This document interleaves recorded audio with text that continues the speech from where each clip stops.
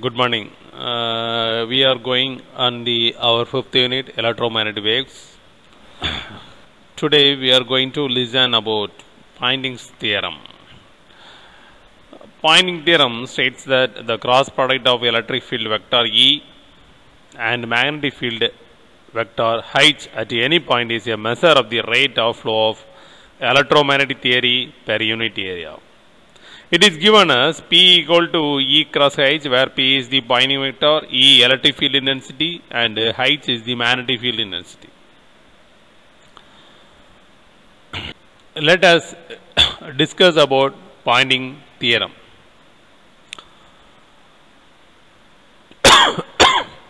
To define the Poynting theorem, here let us start with del cross E equal to minus dou P by dou T by Faraday's law. H into del cross E equal to minus H into dou B by dou T. Therefore, del cross H equal to dou D by dou T plus J, where current density.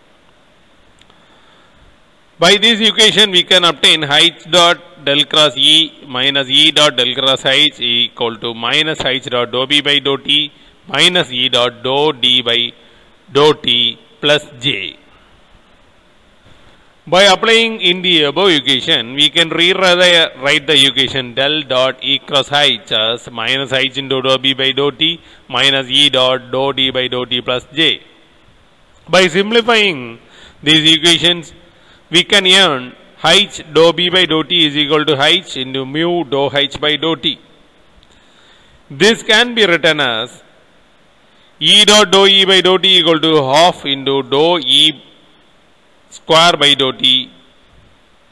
Similarly, H dot dou H by dou T is equal to half into dou H square by dou T. By substituting these in the above equations, we can obtain the rate of decrease of waves, that is the Poynting theorem, by del dot E cross H equal to minus half dou by dou T into mu H square plus epsilon E square minus EJ. This is the Poynting theorem. Next, let us discuss about skin depth. It is the depth of penetration of EM waves in a medium is called skin depth. The thickness of the conductor is assumed by the times of skin depth. Imagine if a conductor is placed in a cylindrical cell of the same surface, the thickness equal to the skin depth with the uniform current density equal to which exceeds at the surface of the actual conductor. The total current in the cell and its resistance are equal to the corresponding values in actual conductor. Therefore, the skin depth can be obtained as del equal to lambda by pi sigma mu c, where del is the skin depth in meters and RSQ resistance per square in ohms. C is the velocity, mu 4 pi into 10 power minus 7 permeability of free space, and 1 by sigma conductivity is given as 1.724 into 10 power minus 8 rho by rho C. Let us see something about EM wave polarization. In EM wave polarization, we are going to discuss about linear polarization and circular polarization. In a plane wave, the electric field oscillates in the XZ plane. The plane in which the electric field oscillates is defined as the plane of polarization. The polarization varies with magnitude and direction. Let us consider that Ex and Ey are the electric fields directed along the X and Y axis respectively. Linear polarization can be defined as EM wave is parallel to the X axis, then the wave is said to be linearly X polarized.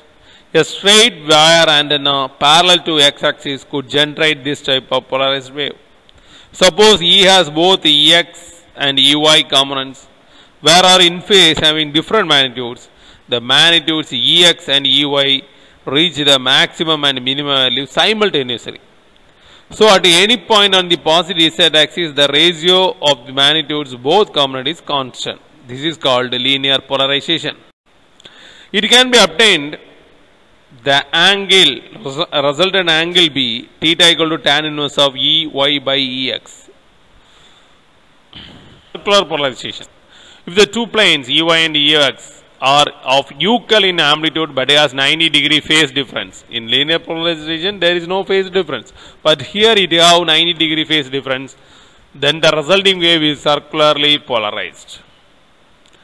It is also described if the amplitude of any one component gradually increases, then the amplitude of other component gradually decreases. Thus, magnitude of resultant vector E vector is a constant at any instant of time, but the direction is the function of angle between the amplitudes Ey and Ex at any instant.